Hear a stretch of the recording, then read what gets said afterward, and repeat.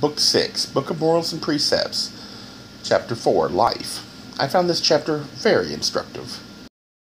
NPR 4:16. Would the fish rise to the bait if it knew the hook were hidden therein? Or would the lion step on the pit if it saw the stake below?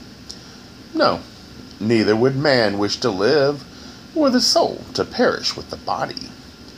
Neither would a just God have created him, and the true God, if he be anything, is just.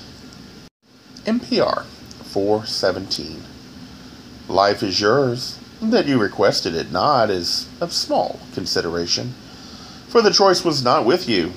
Therefore, accept with good grace that which has been allotted to you, deriving from it whatever benefits it may bestow. NPR 4:18. The benefits are great, and were they readily apparent, life would be accepted with due gratitude, and endured, whatever its afflictions, with resigned anticipation. Life, if so lived, would be futile, and its purpose confounded. Therefore, only by dire efforts can man come to know the everlastingness of his soul. The law decrees that man shall never be assured of his immortality. NPR 4:42. Fools fear as men and hope as gods. Bounded by mortal restrictions, they desire the achievements of immortality.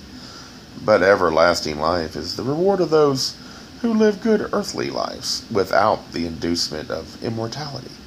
Therefore, the prize is never revealed, and life maintains man in a state of doubt and perplexity. Hope he may have, but never assurance. Those that drive society are also the ones that hold the idea of life after death in disgust.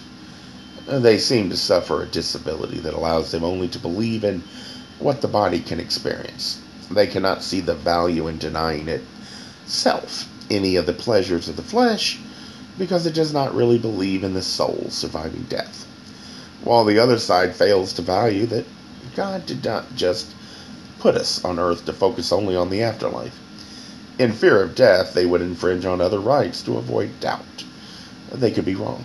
In fear, they want certainty that one path exists, and all you must do is follow that path. You are granted eternity. If we knew for sure what God wanted, then even those that saw no value in it would follow, but not because it is right, just because there is a reward waiting that they want. They will not think and demand all follow, so that society will not create doubt in the individual that God's purpose is beyond our understanding.